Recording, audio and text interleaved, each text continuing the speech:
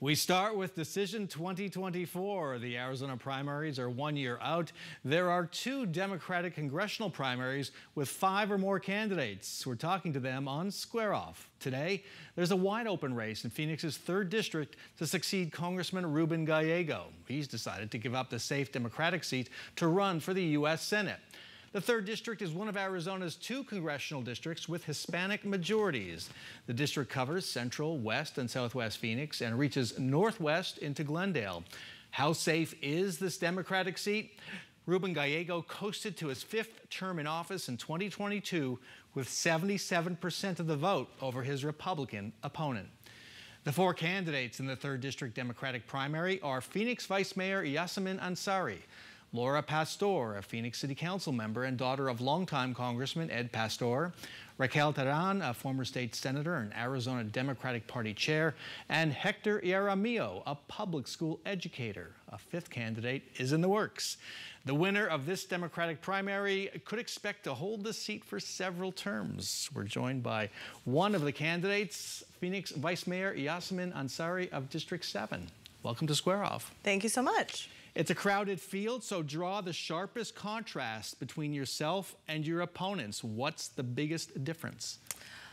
Well, Bram, I think the biggest difference is my deep policy experience and background on the issues that are facing our country most deeply right now. So I studied national security both in undergrad and graduate school.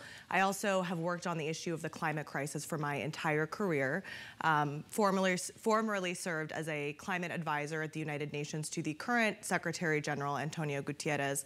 And I have a record of getting things done. If you look at the accomplishments that I've had on the Phoenix City Council in my district, they are immense. I was at the forefront of passing the city's first ever climate action plan, one of the most ambitious fleet transition plans in the country. I helped establish a Phoenix Promise program to help with tuition assistance for students, and with the upcoming Phoenix Bond program, if passed by voters this November, about $113 million of that $500 million package is direct investments into District 7, and that did not happen by accident. It was a lot of work to get there. So I think that, I am someone who's a doer, who has, experience and education and can really get things done for the district. And you've been on the council for 2 years now. A little over 2 years. The climate crisis, as you say, has been your focus for several years. What are the two or three things you would try to do in Congress to prepare Phoenix for a hotter future and protect our most vulnerable residents? First and foremost, we need more investment from the federal government in building resiliency to climate impacts. Unfortunately, we already have locked in significant climate impacts that will come. So whether that's more, I've joined the leaders who are calling on FEMA to declare heat as a natural disaster. That will unlock significant ability and resource management abilities from the federal government to be able to support Phoenix, because we know that heat actually kills more individuals than tornadoes, floods, other natural disasters combined. So we need more support there. I just want to so it's a big abstract problem. There's nothing we can do right now that's going to lower the temperature. So bring that more to ground level, into people's home. What needs to happen at the ground level to help protect people? So before getting to that, I do just want to say there are things that can happen right now. The #1 culprit for why we are in a climate crisis is the oil and gas industry.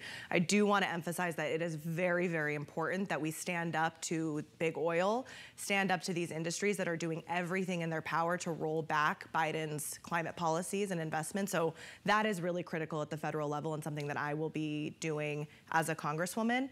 At the ground level, we know that heat deaths are preventable. So I would say, first and foremost, there are a lot of resources that are already available. Phoenix operates 62 cooling centers across the city. MAG has a heat relief network with a lot of resources available. We also have programs to help retrofit people's homes if ACs aren't functioning properly.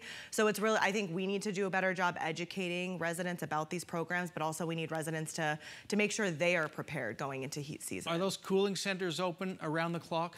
We have one currently available around the clock. Do they need to be open around the clock? They do, and actually the mayor and I have been working with the governor's office on this issue. We hope to, have some progress on this soon, because we do need more cooling options available. One thing that I have led on is bringing a cooling bus to the zone. It's just much easier to bring a bus with AC, with water, working on finding some more. And this weekend, we're adding a couple of trailers to the zone with staffing capacity as well, because we know that, staffing is the biggest issue that we have when putting up new facilities. Let's talk about kitchen table issues. Rising inflation, food and housing costs have to be hitting your district hard. How would you tackle that in Washington?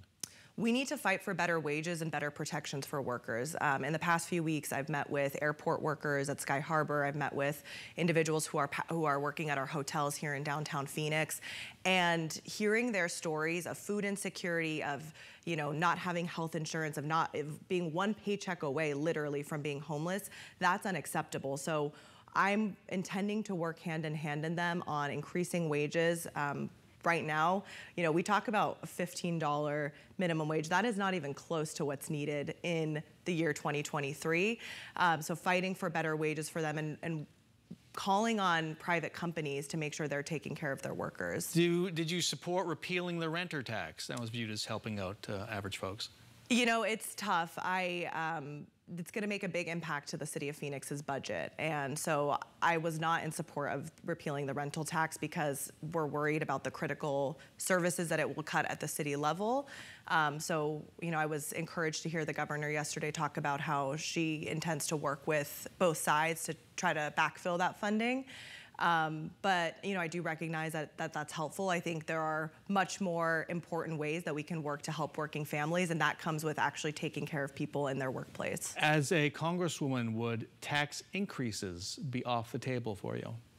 Not for the wealthiest in our society, absolutely not. I think that corporations and billionaires in this country are not paying their fair share, and that's why we don't have a social safety net for our residents. You're going to have to vote on immigration border issues at some point if you're elected. Does President Joe Biden and his administration understand what's happening at Arizona's border and the migrant surge and how to handle it?